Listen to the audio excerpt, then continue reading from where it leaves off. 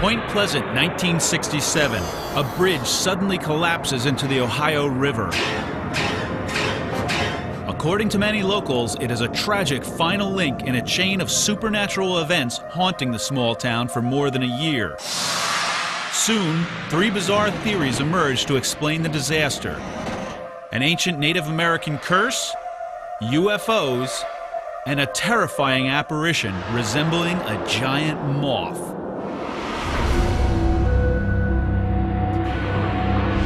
It all begins on November 15, 1966, when a teenager named Linda Scarberry reports seeing an unlikely apparition at an abandoned factory on the edge of town.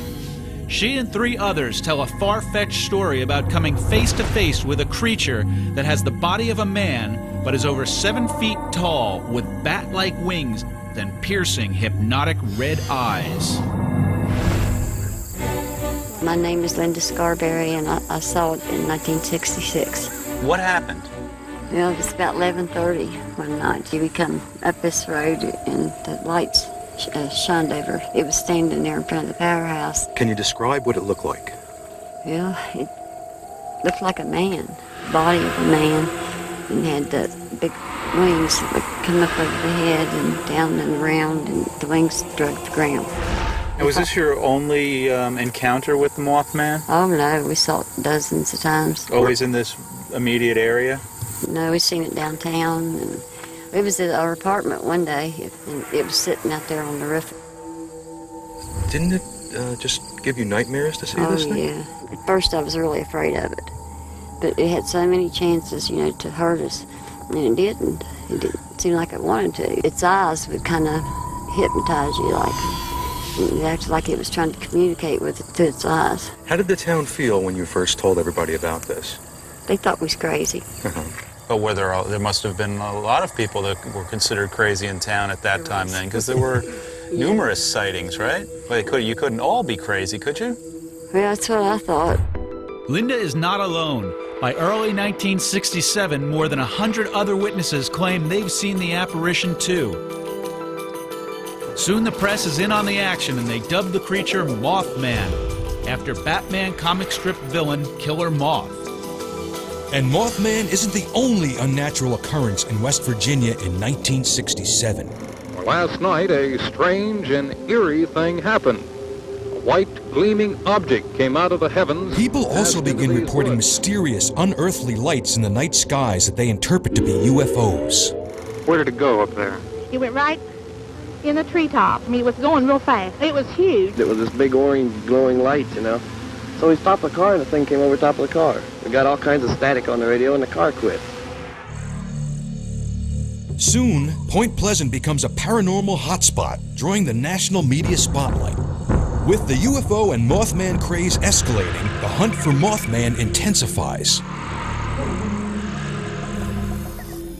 Point Pleasant native Denny Bellamy offers to take us on our own hunt for Mothman.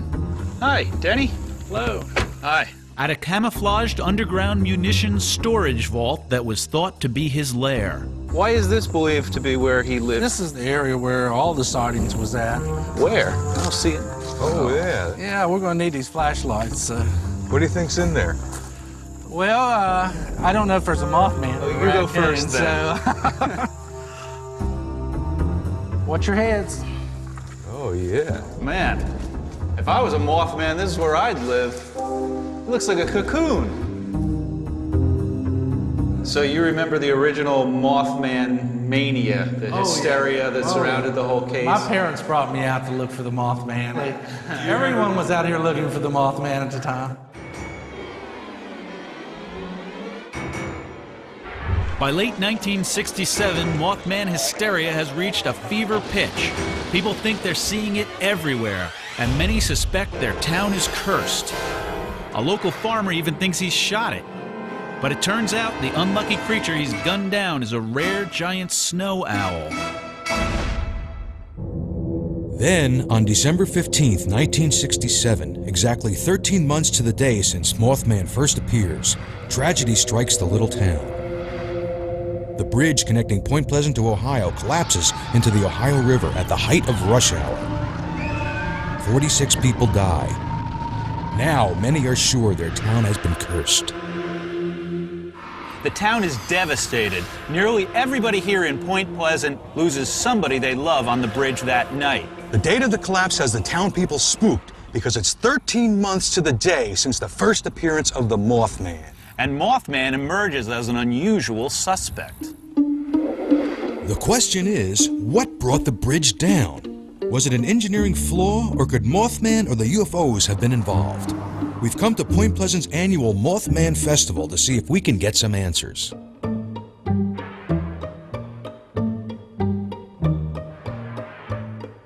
For years now, people have been wondering just what Mothman is, where he came from, and what he was doing here in Point Pleasant, West Virginia.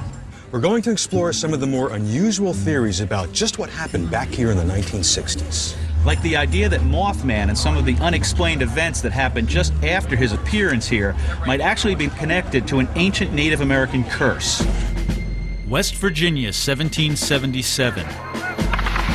The American Revolutionary War is raging, and the British ask the Native American tribes of the Ohio Valley to join the fight against the American rebels. The tribes are ready to jump into the fray, but one man resists, Chief Cornstalk, a respected Shawnee leader and warrior. He comes to the American settlers to negotiate peace. But while he's there, a colonist is killed by Native Americans while hunting. Tempers flare and the peacemaker is murdered in blind revenge. Legend has it he curses the land with his dying breath. May the curse of the Great Spirit rest upon this land. So is Mothman related to the Cornstalk curse?